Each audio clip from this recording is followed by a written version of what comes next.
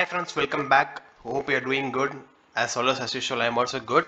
So we're gonna see today regarding Vodafone Idea Limited quarter 2 result. Okay, so it's not special that this time and that time the result will differ. This time also Vodafone Idea Limited has reported a loss of almost 8,700 crore, and it has been a continuous phase for this company. And the revenue from operations, since they're given in million, I will be saying in crores. It will be easy for us. Okay, so the total income comes in the range of almost 10,671 crores, and total expenses we know. So the profit before tax comes in the range of almost 7,900 crore, and which thereby puts the company after the tax efforts. Okay, there is a tax effort which made the company to post a loss of almost 8,700 crore. We are going to see what is the note 4. Let us see what's the note 4 thing. Okay, so this has been the thing on 16th of October. Supreme Court of India has announced a judgment relating the tax treatment of annual revenue share.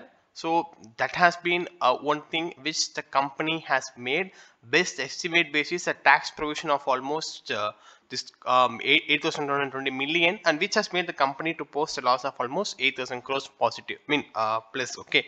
And now I just want to discuss on a fundamental basis and other things apart from the numbers for Vodafone Idea Limited, because if you note one of the things that Vodafone Idea Limited has done today is that the company has given the press announcement in which the company has said that the 4G subscriber base continued to grow for 9 consecutive quarter at 124 million base, and this is a very good thing. And also the company has also said one more thing which is very positive, I think so.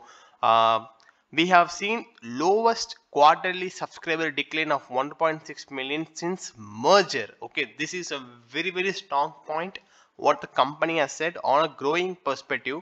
And second thing is that yes, their subscriber base is almost 219 million right now, but we've noticed here average revenue, which means ARPU. Okay, ARPU has improved to almost 142 rupees, which means almost 2.1% quarter on quarter, primarily by the migration subscribe to higher RPUs. So totally if you put together, yes, this is a bad result. We know it has been over the past few years, it has been the phase. But two things that are stand out this time is that the lowest loss since merger, I mean, which means the subscriber loss, and improved ARPU margin. I think most possibly the share has expected this kind of fall, and provided Vodafone Idea has seen a fall due to the market correction. But these two fundamental news sometimes can create a positive momentum in this company.